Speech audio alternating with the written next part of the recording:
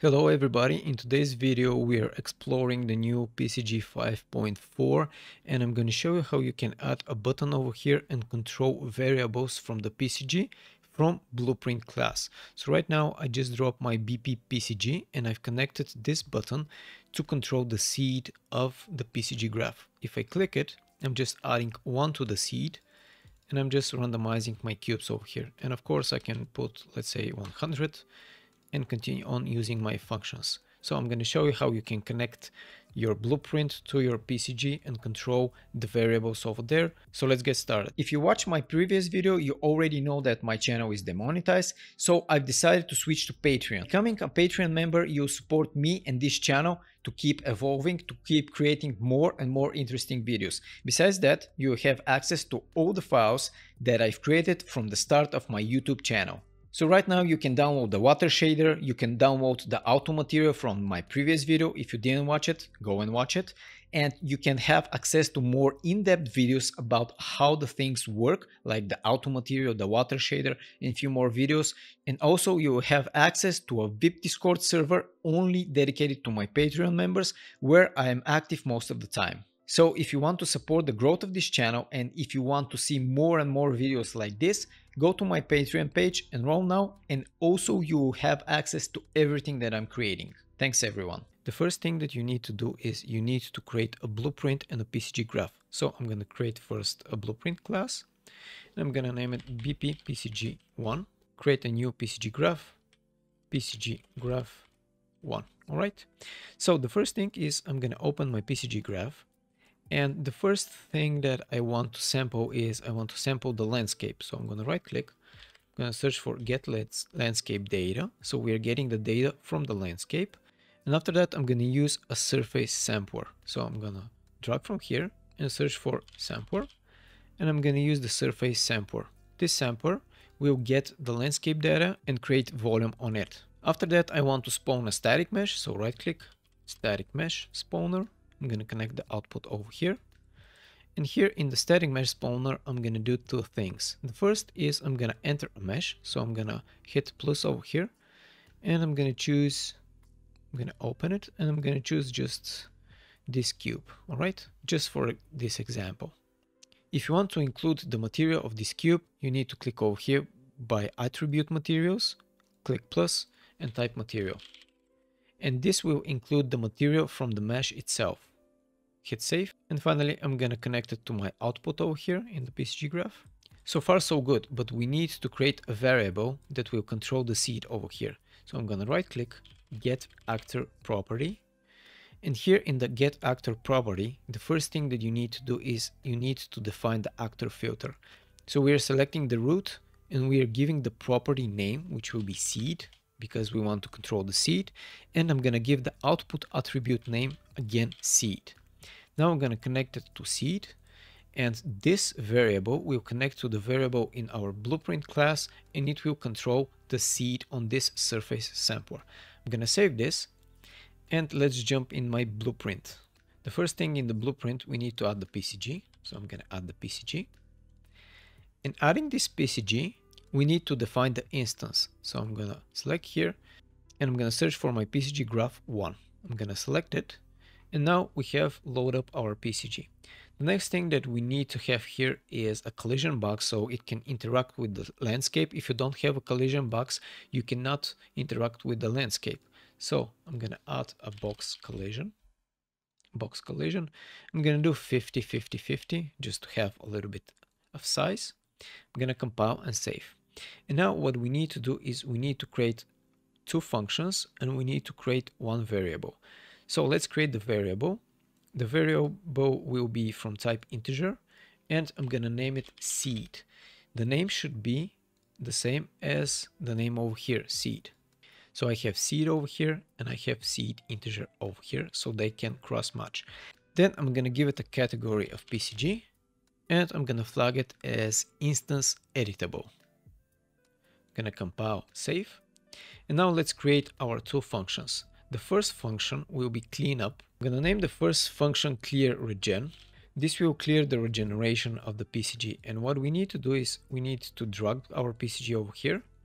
And from the PCG, let me just expand here a little bit more so you can see it better. And from the PCG, first we're gonna do a clean up. And this is under the PCG. This is a function that will clean up our PCG. And I'm gonna select remove components. So we are cleaning up the previous PCG. Then I'm gonna do generate a new PCG. So I'm gonna generate new PCG. I'm gonna connect over here. I'm gonna clean up my graph. And I'm gonna choose force over here. I want to create one more function. And this function, I'm gonna call it add +1 seed. So I'm gonna add 1 to the seed over here. And it's pretty easy. I'm gonna drag and drop my seed. I'm gonna select the function ++. This will increment with 1, the seed variable. Then I'm gonna set it up. So I'm gonna set, and I'm gonna set the new number over here. And then what I need to do, I need to call this function ClearRegen, and our functions are ready. Compile and save. And finally, what we need to do is we need to select the function that we want to expose as a button. So I'm gonna expose add +1 seed, and I'm gonna say call in editor. I'm gonna compile and save. So we have our function exposed, and then we need to add the category to PCG. So we can have this function and the seed integer under one category. I'm gonna put the ClearRegen over here too. And what I want to add is I'm gonna duplicate this function, and I'm gonna make it -1. So you can have the other side. And here what you need to change is you need to type --, and just connect it over here, connect it here, and connect the seed. I'm gonna delete this, Q, compile and save. And this function minus, it will again be called in the editor. So let's test this out. We're gonna drag and drop our BP over here. We have those cubes, we have the 2 buttons. Let's try first the seed, 30, 40, working like a charm, 0. Let's try adding, minus, we are getting -1, adding 1, -1. So this is how you can create a variable over here that you can control through a blueprint. Get an actor property, name the property itself, root, and then go to your blueprint and create the variables over here and create your functionality. This is how you can interact with PCG and blueprints, and this is opening a whole new world to you, as through the blueprint you can control your PCG in real time in your game. For example, if you're creating a battle royale game and you want this map to be different every time the character jumps out of the plane, you can just control the seed over here each time. You can call it through a blueprint, all right? And let me show you pretty quickly how you can do a randomization in runtime through a blueprint.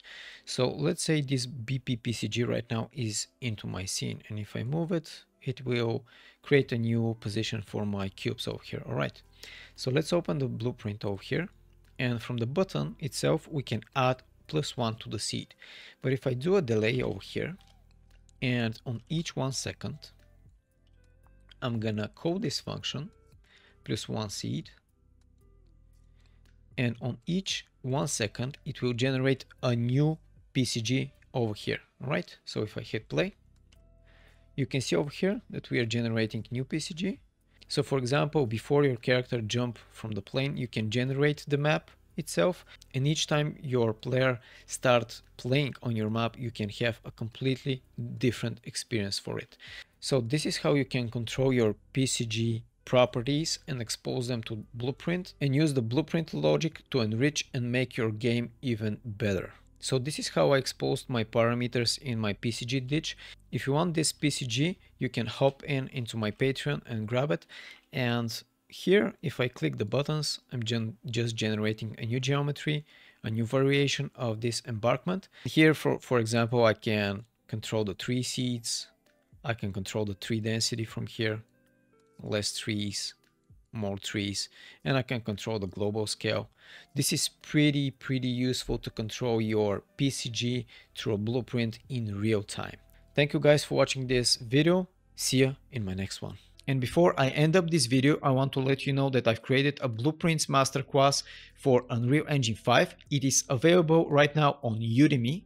So if you want to expand your knowledge and not just only create art pieces in Unreal Engine 5, but create some characters, create some game logic, my course is the perfect solution from beginners to intermediate Unreal Engine 5 users. The course itself is 15 hours long and it has all the foundation that you need to kickstart your blueprint knowledge in Unreal Engine 5. So if you want to keep evolving yourself beyond just creating art in Unreal Engine 5, enroll now. So I hope you enjoyed this video, and if you want to support me and get access to all my files, also to the auto material that I've created previously, join my Patreon page for $4.99, and with your pledge you're supporting me to keep creating amazing videos like this. Each one of you can make a big difference by supporting my channel so I can keep making those videos. Thank you guys for watching this video.